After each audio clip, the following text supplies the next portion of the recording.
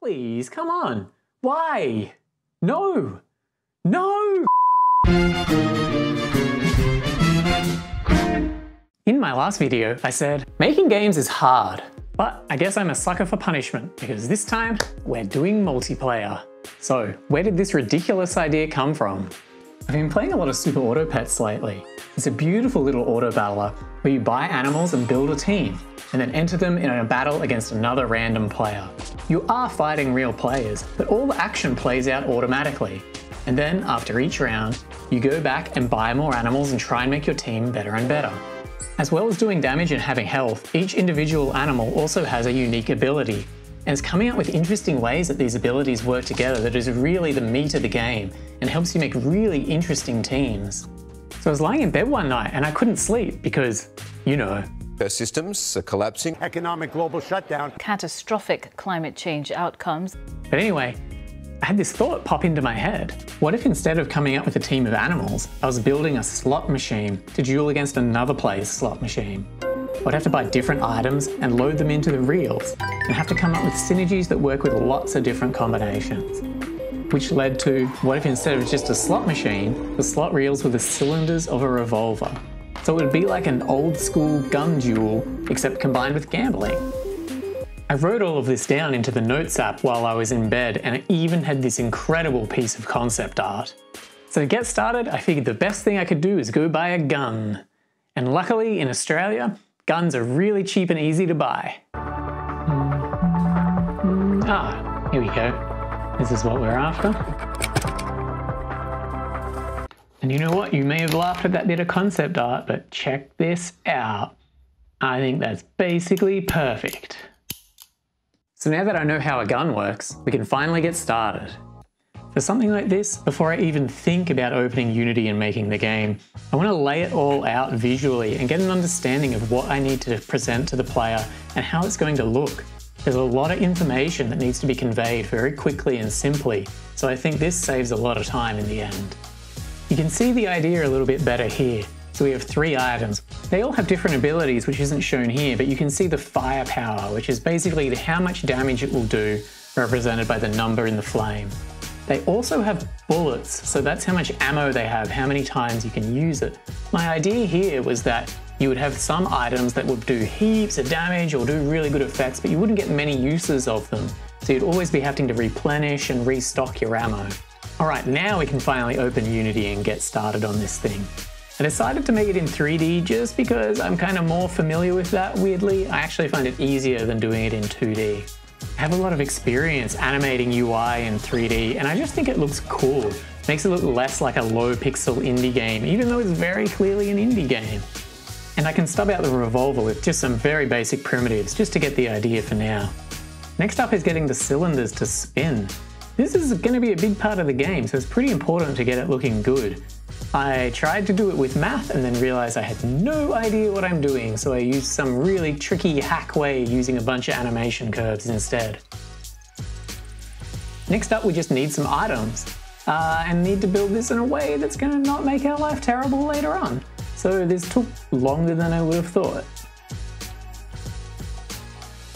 And then we copy paste that whole thing across and hey, we have the beginnings of what looks like a game. You'll notice here that I'm doing a lot of work and playing a lot of time lapses before there's really anything to play. One of the problems with this game is you need to do so much work setting everything up before there's anything even vaguely close to being fun. In the last game, Sir Truck, you could play and drive around kind of on the first day, and the whole time, the whole way through the game, you were always able to play it. As a developer, this is scary. This could be a lot of work, and then right at the end, the game is just no good. I'm reminded of the famous car versus skateboard diagram, where it's better to deliver iteratively, where you have something functional at least along the way. Whereas with the car, you just have an axle. And now, even after a whole week, that's all we have, just an axle and some random parts. So I guess we just keep on going for now. We've got the items, we just need to make them all work now. So first, I animate the firepower counting up. When the gun fires, it does the sum of all the firepower, so I wanted to animate that to make that clear. Also, these animations need some work. I also think it didn't look quite right having the UI animate up like that. So I tried messing around with integrating that into the actual gun itself. I don't know, coming out the end, that's where the damagey bit comes out of guns, right? The hurty part?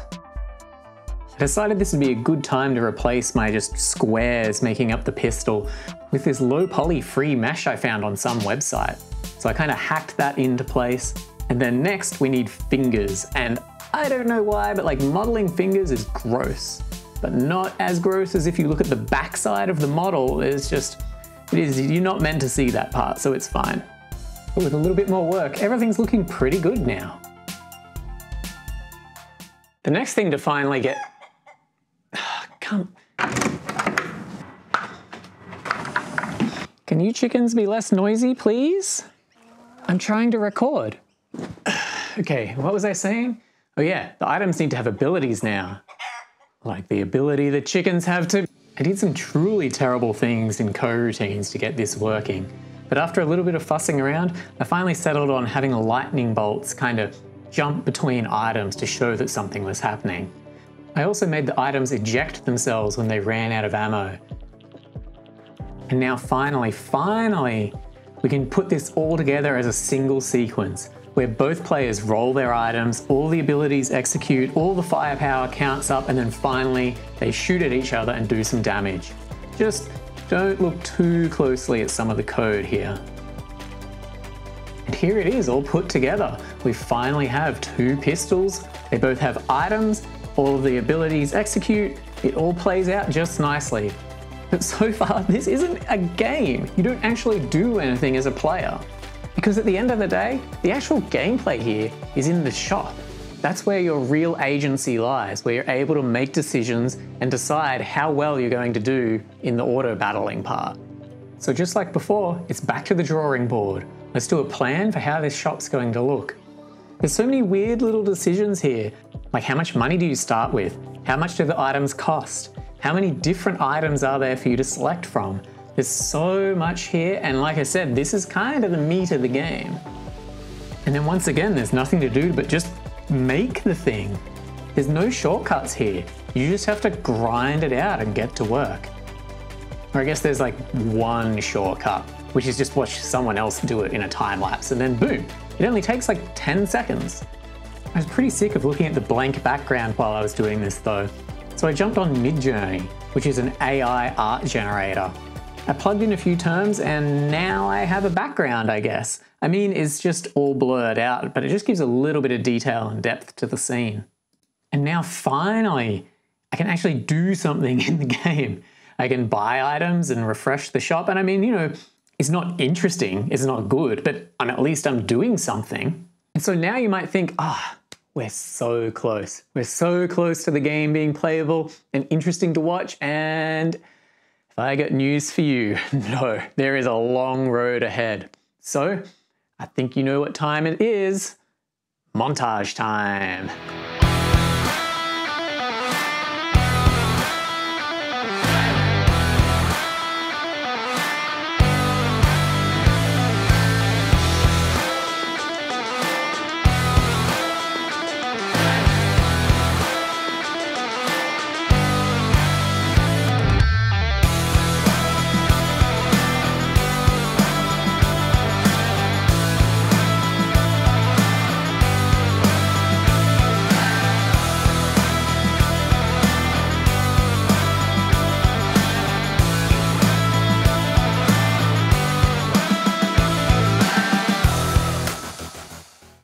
Alright, so we're not done quite yet, but we're well on our way now.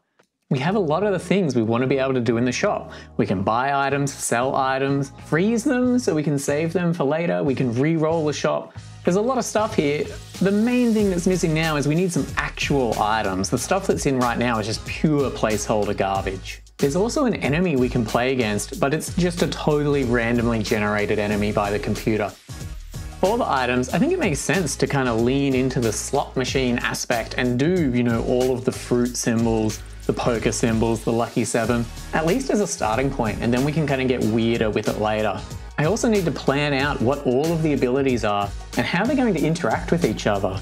So some really simple ones might be every time an item gets rolled, it gets more powerful.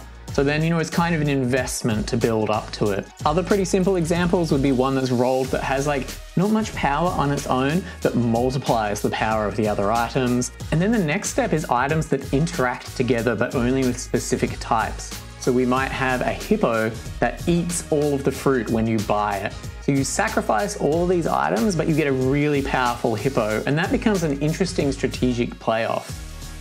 To get the art done quickly, I'm grabbing a whole bunch of icons from the Noto Sans Google Emoji Pack.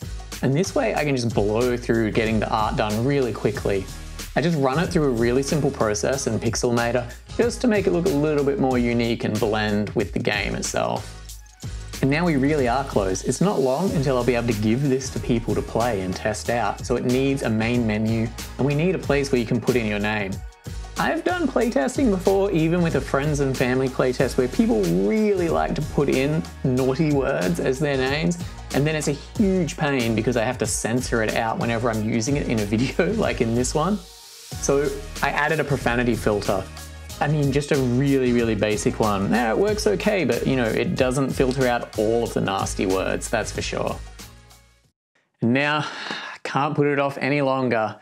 I have to actually get this thing multiplayer. Like, that's the whole point all along, right? This is probably not going to come as a surprise, but I am not a multiplayer engineer. I've worked on multiplayer games before, but I sure as hell haven't gone anywhere near the code for it. Luckily for this game though, the multiplayer is really simple. All you're really doing is every time you end your turn, you push your turn up to a database, and at the same time, you pull down randomly one of the other player's turns. So there's not really any synchronization issues, it's really just a glorified database. That being said, this is still a really daunting task for me. I'm using AWS to try and store and access my database, and I mean, AWS is what smart people use. I have no idea what I'm doing. Just getting it to send and receive basic data is a huge challenge for me. After a couple of days of messing around and learning, I actually get it managing to pull down a player's name for me, and like, this is just totally a console message, but you have no idea how stoked I was when this happened. I was so pleased. And now, all of a sudden, there is a game, because now the multiplayer is working. I'm actually playing myself. Like, as I'm testing the game, I'm pushing up entries, and then I can play them later on. And it's like literally all of a sudden gone from I'm just throwing in random items to I'm trying to beat myself, trying to play against myself, and the game has just all of a sudden come to life. I shared a video of my progress on a game development Slack channel. One of the comments I got was that the ammo was really not clear, that the icon didn't make any sense. So I spent a bit of time trying to come up with a better icon, and then after a while I thought, hang on, what if we just got rid of ammo completely? This is one of those features that had been there since the very first day of design, but honestly it wasn't quite working. It always felt like things had too much ammo or not enough. It just felt impossible to balance. And once I removed it, it just felt so much cleaner and simpler, much easier to read what was going on. And I could still have items that would eject themselves after using themselves once or get more or less powerful, so the kind of principle and spirit of the ammo was still there anyway. And now we just need more items again.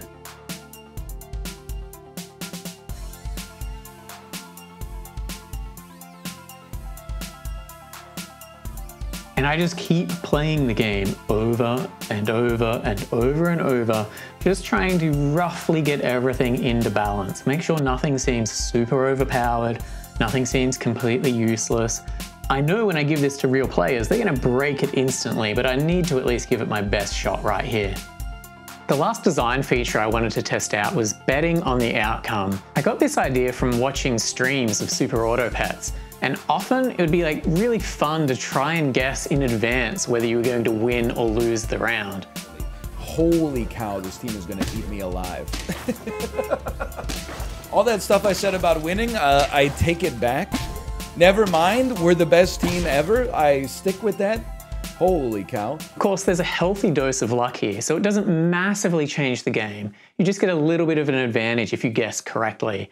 So you get some weird decisions where, do you bet on yourself? Do you bet against yourself? It's pretty neat. One of the last minor but obvious additions is just a bit of a muzzle flash for the pistol. I tried making this with a mesh and it just does not seem to work. I don't know, this is just, I couldn't quite get it looking right, so I completely cheated and just made it a static image that kind of vaguely looks like it could either be 1 or 2 muzzle flashes that pops up on the screen. And then there's a little smoke effect as well for afterwards, just to really help seal the deal. And now, the moment of truth. Actually give this to some other players so that they can absolutely destroy me in a multiplayer game. I set up a Discord with some friends and family and everyone started playing the game. And it was great. Immediately it was so much more interesting playing against actual people. Who would have thought? And some people had some truly inventive builds that I never would have thought of. Also, I got so much great feedback, so much stuff through the playtesting process that I learned about the game, and I did heaps of updates, constantly changing and balancing the items, changing the UI around, clarifying things. This really made the game come into its own. One of the really interesting challenges that comes with balancing a multiplayer game is just how many moving parts there are, and I think the fox really well illustrates this. So the way the fox works is every time it gets rolled, if at that moment you have less health than the enemy, the fox gets a permanent buff. I thought the fox seemed really cool and no one was really using it, so I kept on buffing it up and making it a little bit more powerful. And really, it still wasn't getting much attention. Later on in another update, I added an item called the hospital. Now the hospital doubles how much health bonus you get whenever you apply a health bonus. And so when I added the hospital, all of a sudden, the entire game was getting overrun with fox builds. Everyone was buffing up their health, and so other players were realizing this, realizing they could avoid buffing their health and then all of a sudden get these super overpowered foxes really early in the game. It's really interesting how increasing one item or changing one item completely changes another one. And when you have 36 items, it's really easy for things to get out of balance. And so yeah, Luck of the Draw is basically playable. I can see where you're going with this. You think I'm about to say you can play it right now on itch, and I am gonna say that, you can do that, but I also know some percentage of you out there, some hacker types, have been watching carefully and thinking, this idiot, none of his stuff is secure, I'm gonna absolutely hack this game to pieces. And you're right, it's completely insecure. There's no security here at all. But at least I kind of already thought of that. So this is how I'm going to release it so everyone can play it without me spending another 2 months trying to bulletproof the code. One of the reasons I was really wanting to do all of the playtesting, other than getting in balance, is I've been slowly, I want to say collecting data, but that sounds really bad. I've been slowly accumulating. No, I've been slowly building up a database of all of the playtests. And now I'm getting that whole playtest database and just pulling it down into a local file. So when you play the game, it's like you're in the playtest. You're actually playing against the playtest players and the builds that happened. Your score just isn't going up to the database with everyone else's. So that way it can go out to everyone and I don't really need to worry about hackers ruining the experience for absolutely everyone else.